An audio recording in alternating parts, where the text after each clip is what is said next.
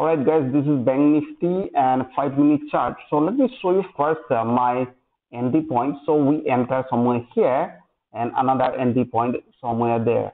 Alright. So why I enter in this area, and again why I enter in this area, let me explain. So basically I focus on a breakout of structure and another called demand or supply zone. So basically when prices are running an uptrend, so we are waiting for waiting near demand zone, okay, so or break out the structure. So first here you can see this demand zone price are bouncing from this area, but price not able to reach that level. But here we have seen some pattern. All right, and another you can see that was a demand zone. Price goes up and create a new high like that, goes up, pull back, goes up and pull back, and they form a demand zone. So that is why we was looking for buy and we entered. Let me show you why I entered. So here I can see this is 5 minutes. Let me explain where I entered and why I entered. I trade two trades I did today. So let me explain why I entered. So in our premium course, we explain everything, how exactly we observe big boys activity. Okay, so how I enter here. So I can see price open a gap up and sharp fall. After that, some rejection and create a new high, and we enter here.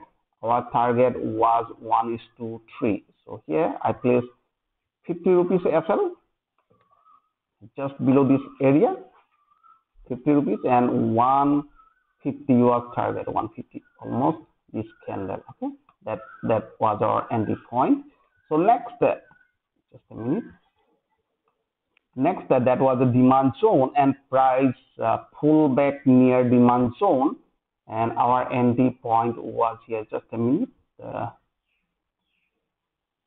above this area, and that was our SL, and target was 150. Okay, just a minute.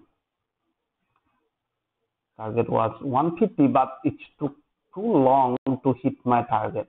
My rule is when I enter, either it will hit my target or it will hit my SL. That is my rule. So let me show you.